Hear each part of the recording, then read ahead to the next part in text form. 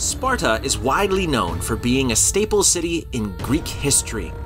It's one of those cities that ended up being of a major importance, and it's renowned even today.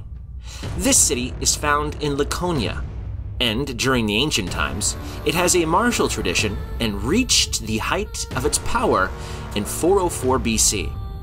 At that time, they had a victory against Athens, in what was known as the Second Peloponnesian War. An interesting thing to note about Sparta is that it didn't have any city walls during its prime. They were always defending it with men and not mortar, which was their philosophy at that time.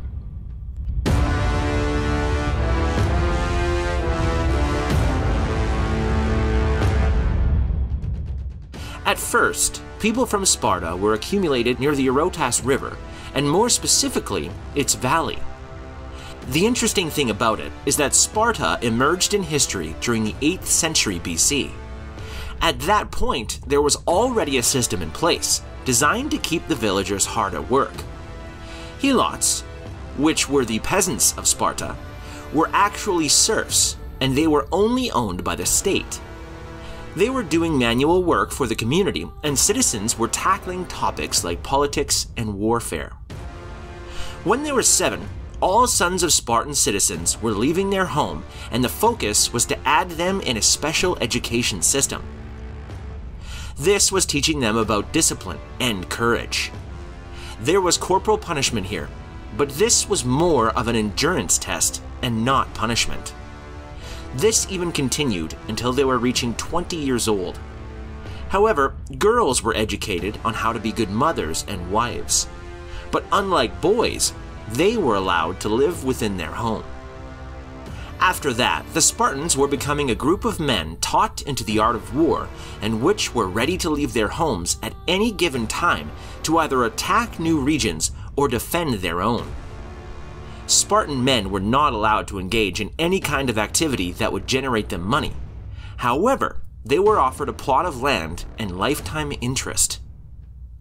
There was danger that Helots might come and revolt against their masters, which were all a part of the military. That actually happened multiple times, a testament to their great power and responsibilities.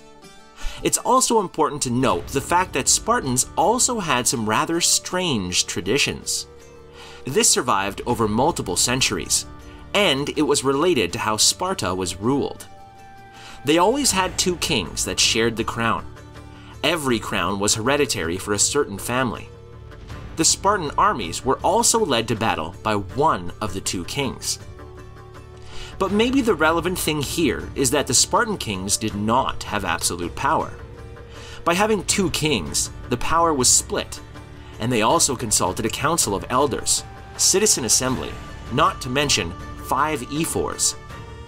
This managed to bring in more power to the people, while eliminating situations where a single person would get absolute power, and that's important to keep in mind. By following these ideas, Sparta managed to become the most powerful city in Greece during the 6th century BC. It started having a leadership role, and the neighbors were involved in an alliance that we know with the name Peloponnesian League. The terms for this league is that everyone in this league will fight under the Spartan leadership in any campaign, and they will even send troops to the Spartans in case there would be an Helot uprising, which did happen at times. Of course, it was a mutually beneficial thing, because they would be protected by Sparta. Spartan leadership was appealing for aristocrats, who were controlling most city-states at that time. Tyrants were actually their enemies at that time. However, in Sparta, there wasn't any commercial class in development at that time. There were no coins and commerce. Eventually, the first main clash was with Athens, which started in 510. At that time, Cleomenes, who was the Spartan king, marched to drive Hippias, the tyrant, away. Then, in 480, Sparta and Athens had to work together because the Persians were attacking them. Persians eventually withdraw towards the end of 480, and the reputation of Sparta continues to grow, with Plataea and Thermopylae being great examples here. It's clear that having control over the Aegean Sea is the right way to deal with Persian attacks. Despite that, Sparta and Athens continue to have their differences. A continued shift of power balance between the two cities continues in 478, when the Athens representatives go to the island of Delos to meet Aegean states with the idea to create a coalition, named the Delian League. Sparta isn't interested in this particular coalition, since they didn't really have a major fleet, which makes Athens the alliance leader at that time. In the beginning, the Delian League managed to grow quite a bit.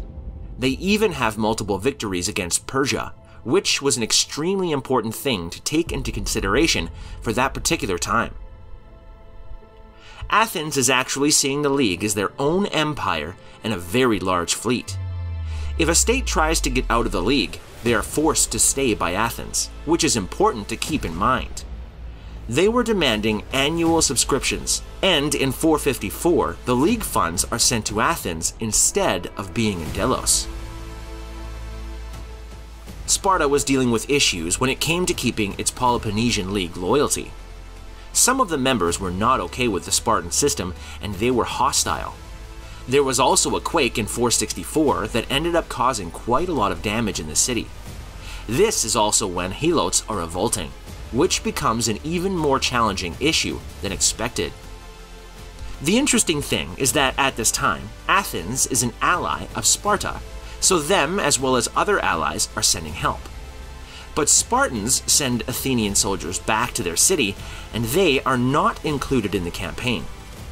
It's hard to know why, but it seems that they disliked the fact Athens was adding a radical democracy into the mix, which was opposing the Spartan beliefs at that time. Athens is making alliances with cities that oppose Sparta, and that's how the First Peloponnesian War begins. Needless to say, the war was very problematic for both cities. Sparta and its own allies were very strong on land. However, Athens was ruling the seas at that particular time. In 446, both parties agreed to a 30-year treaty, and Sparta is acknowledging the Delian League. Athens is not diminishing the Peloponnesian League either. The fact that Athens was under Pericles is why some of this peace treaty worked. However, in 431, the war is resuming after half of the intended treaty time, which is extremely important to take into consideration. This war continued for more than 20 years, and for most of it, none of the two parties had any clear advantage. In 414, Persians start assisting Sparta, and in 404, the Athenian fleet was destroyed. There is a peace treaty in place here, but this is very problematic for Athens in particular. It also puts Sparta as the main city-state in Greece at that time. The next century wasn't any better, since there were constant treaties being broken, lots of surprise attacks on one another, new governmental forms, and so on. There was a lot of political intrigue that brought in severe challenges at that particular time. Athens creates a revised Delian League in 377, and the next year they defeat the Spartan navy at Naxos. Sparta gets another blow since Thebans, using tactics from Epaminondas, end up attacking them and liberating Messenia.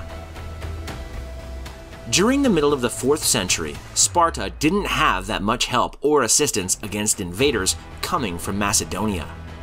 Eventually, they end up being part of Macedonia. And even if they were a free city under them, the same can be said afterwards, as they are ruled by the Roman Empire. The very rigorous training system for men remains the same even during the Roman era. Unfortunately, nowadays we don't really have any traces from ancient Sparta. They didn't store that many items, and the focus was on battles, not on masonry or items that would stand the test of time. We can still see the Temple of Artemis site due to Romans creating a theater in that location. That being said, Sparta's location has always remained the same. It's interesting to note that a large Byzantine city was created in that region during the Middle Ages. Right now, Sparta is actually a town that has around 10,000 people, and it was created in 1834. This was a gesture of pride, showing that Greece is indeed independent. Sparta did have a tumultuous history, but its unique legacy and strategy have remained embedded in human history even up to this date.